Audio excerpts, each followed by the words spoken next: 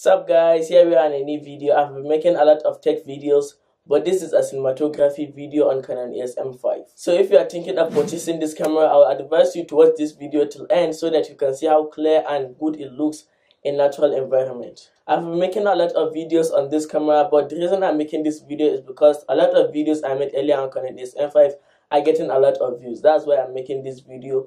It seems like a lot of people want to buy Canon Eos M5 and Canon Eos M50. And these are very good cameras. This camera is having 24 megapixels and this is a mirrorless camera, not a DSLR camera. To see a great quality of this cinematography video, I would advise you to change your video resolution to 1080p, which does the highest, for a much better experience.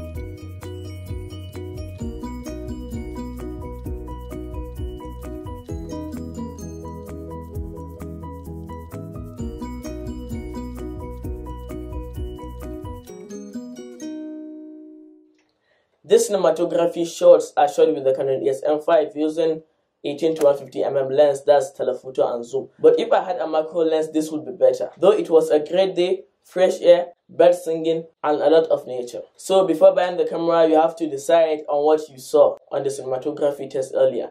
I think this is good for me, but I don't know for you guys. I've made a lot of videos about this camera. I've made an unboxing video if you want to see what this camera comes with. And I've made a review showing you how to use this camera and all the functions of the buttons. And I've made a video shooting some great photos with this camera if you want to check out. The video is still on the channel. And I also made a video discussing if this camera is worth buying 2021. But now we are in 2022, so just go watch the video and decide. That's much of it. Don't forget to like and subscribe. I'll meet you guys in the next one.